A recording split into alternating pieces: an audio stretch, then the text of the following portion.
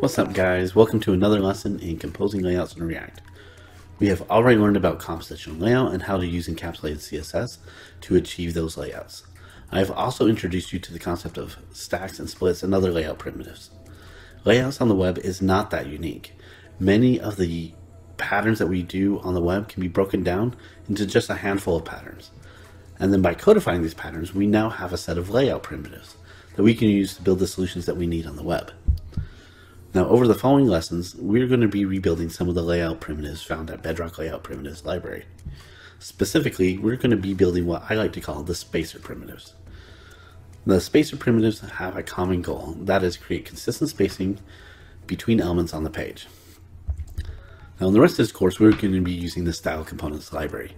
That's a CSS and JS library that specifically is designed to enhance React applications. It's that same technology that I use to build the Bedrock layout primitives, and it's one that I highly recommend personally. Now that said, nothing in these lessons will be dependent on style components. One will be able to adapt them into Sass, Less, or even vanilla CSS if you need to. So to start off, we're going to be talking about one of the most common layout patterns found on the web, and that's putting one thing on top of another. Now, this pattern is found in form labels, paragraphs of text, social media feeds. They all have this common pattern where one thing is stacked on top of the other and there's consistent spacing in between each of those items. This is precisely the problem that the stack primitive is designed to solve. So in this lesson, we're going to be building the following widget. Now you'll notice we have a few parts of this widget. There's a title section and a form section made up of two input groups and a button. Now, the one thing they all have in common is that they follow the same pattern. They all stack vertically with space between them. Here's that same mock-up with the different space sizes pointed out. So what we need is a way to enforce that all the items will stack in the block direction, no matter if they're block or inline elements by default. We also need a way to provide consistent space between the elements without creating space around the elements. That way we can stack these things in a composable way, no matter their environment. So going forward in the rest of the lessons of this course, we are going to be using codesandbox.io. If you want to follow along, I will provide a link to a starter project that you can fork. And if you want to see the final code, there will be a link at the bottom of each and every lesson. Now let's start off with some basic markup. You can create a new file called stack.jsx. Or you can call it whatever you like. If you want to change that, just come and change it on line 7. Now, in these lessons, I'm choosing to structure my files in a way that should make it easier to focus on what's being taught, and not necessarily the way I would structure a production React app. Although React doesn't have an opinion on how to structure your files, I typically like to co-locate my components together as much as possible, and then separate the files when components are reused across other parts of the application. So I've got this copied already, so let's go ahead and just bring this in here.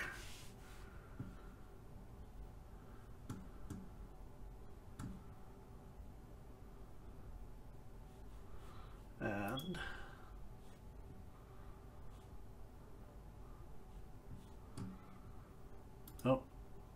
and of course, when I copy, I got to remember to import React from React. And there we go.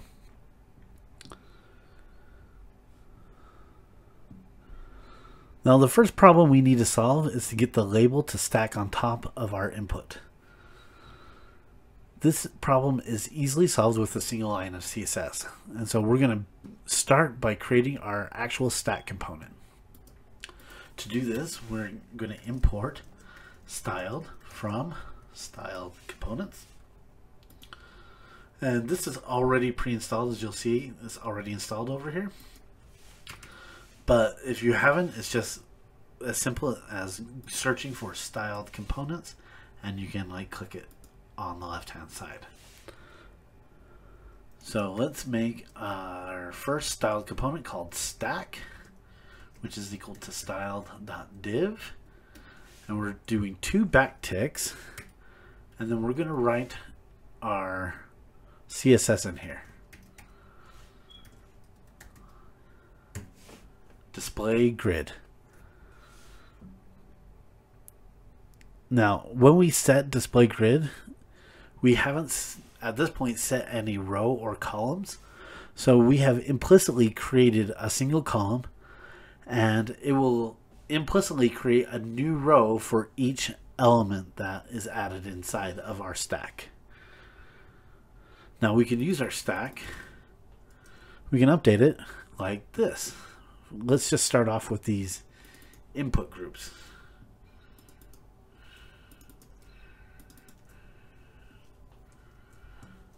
As you can see over here, we've already got our label and our input to stack on top of each other. Now the first thing you'll notice is that not only are the labels stacked on top of each other, they are also now going to take up the entire width of the column. If you want to override this behavior, you'll simply need to use justify items property on the stack one to change all of them, or use the justify self property on the individual items you want to change. In this case, we don't need to do that. Everything's working just fine. So all we need to do now is set space between them. We can set space between them using the gap property. Now the value that we add into the gap property, it can be any valid CSS size unit, such as a pixel, a percentage, or rem. But we don't want to just hard code it into 10 pixels, for example. What we want to do is have this configurable via props. So what we're going to use is style component string interpolation property. And I've already got this copied, and it looks like this. Don't worry about the way this styling changes while we do that. Now, what we're doing here, let's take a step back. We already know about JavaScript's string template property, which is within 2 backticks. You can create a string. For example, let's go const age equals 50, and we go let age string equal, let's put it into backticks, and we're going to say you are, and we're going to want to do some type of decision here. We want to say you are old if you're over 45 and young if you are 45 or less. So here we can go age is greater than 45. If that's the case, we're going to say you are old. Otherwise, we're going to say you're young. And then here, we're going to console.log age string. Now, code sandbox.io, if you've never used it before, let's refresh that so we can clear some of those errors. You can see it says you are old down here. And if we go ahead and change this to 30, now it says you are young.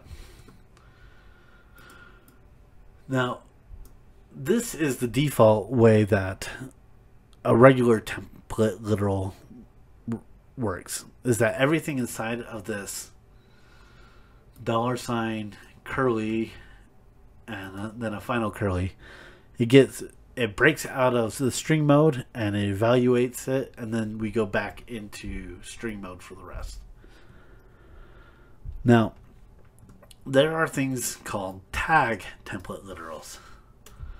Now, and that's exactly what this is a tag template literal, which is a way to custom parse that JavaScript expression. So we can actually have more control over what's going on inside of the $ curly instead of just evaluate whatever gets handed to us. So when we are using style.div and we break into this curly, we actually have the option to pass in a function, and that function, that function has access to the props that we pass into this component, and we can return a string that will ultimately be used in our CSS. So in this specific example, we are taking the props, and we are going to, if we have provided a props.getter, we will evaluate that and return whatever string is passed into the getter prop. But if we don't pass in a string to the getter prop, we're going to default to 1 rem. That way there's always some gap in between our items.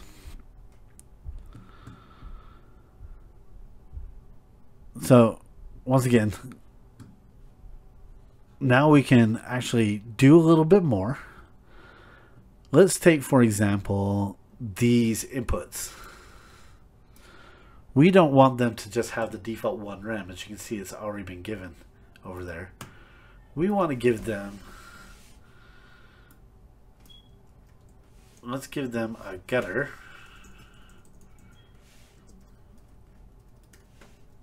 equal to 0.25 rem or 1/4 rem. That's a little bit closer. It's a little bit more realistic to what an input group would have. Now, we also need, in between here and here, we need to have a getter. So let's put on, put stack there. And you can see now this is a stack. This group is stacked on top of this group, which is stacked on top of this button. And each one has a 1 rem getter placed in between them. Let's do the same thing with our heading level 2 in our paragraph. And let's don't just go with the default getter.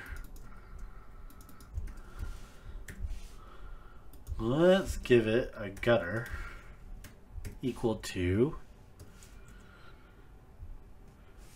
0.5 rem.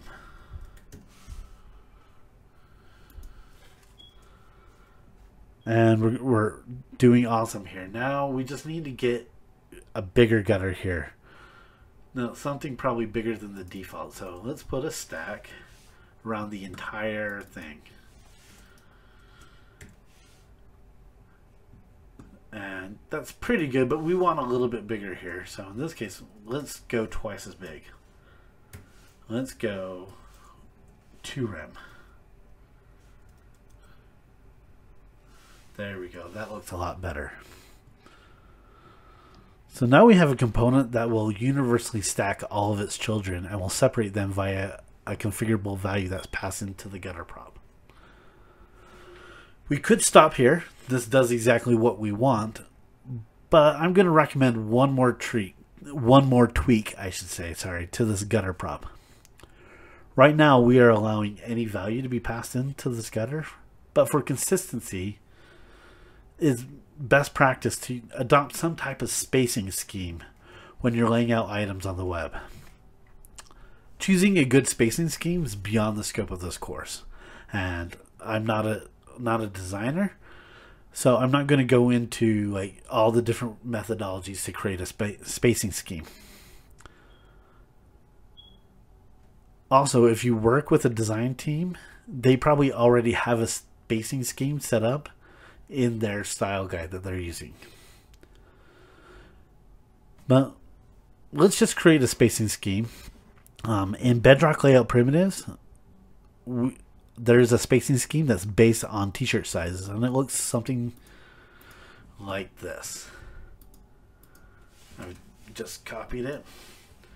So we're creating an object here called spacing map, and we have some different sizes. The large, for example, is 1 rem. Medium is 0.5 rem, and so on and so forth. So instead of just accepting any value that gets passed in here. Let's adjust it like this. So spacing map, and we're going to pass in the props.getter.